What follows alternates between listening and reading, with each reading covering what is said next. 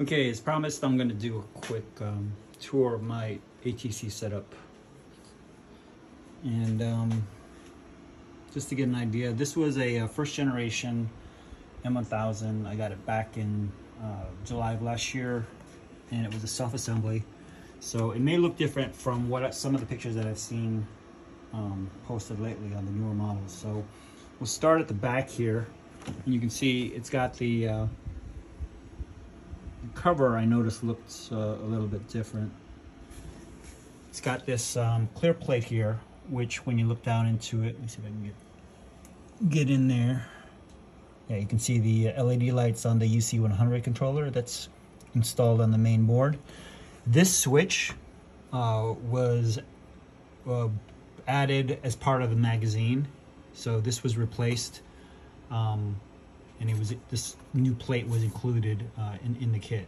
So this switch has the 3 positions. I always keep it in the center, the 0 position.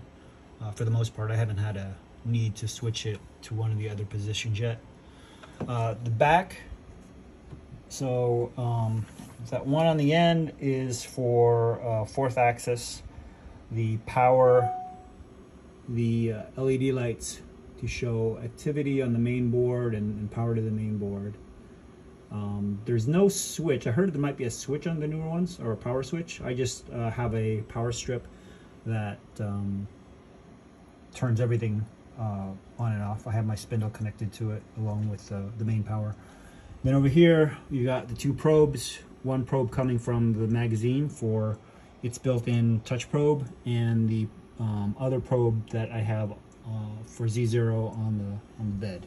And then of course this is the spindle cable, which goes directly to the spindle.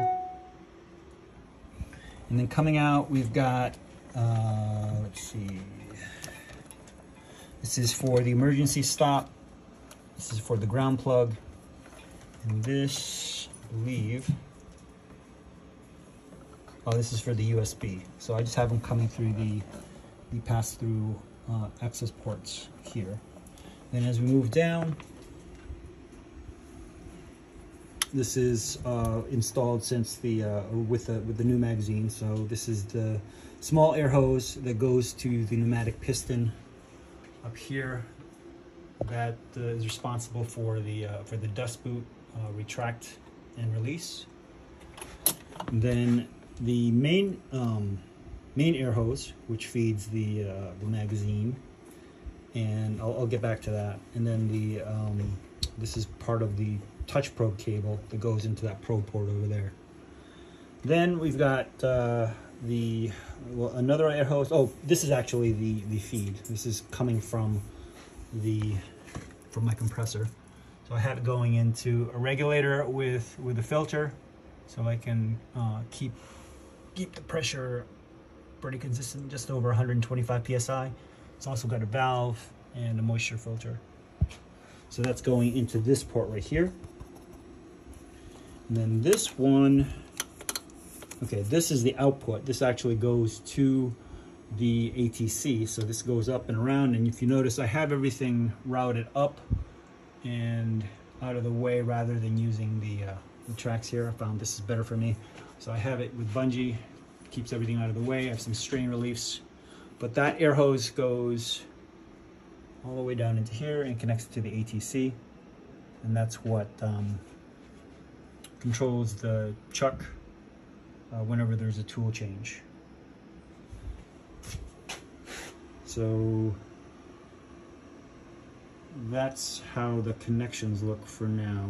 I'm planning on making a video, more of a tour of how I have things set up, and maybe looking at that spoil board. Been real happy with it. It's still a work in progress, of course. So with different clamps I use, and the inserts, of course, the match fit jigs that allow me to use, that I use in place of T-tracks. So that'll be for another video. But anyway, at least that should illustrate how I have mine set up with the new magazine.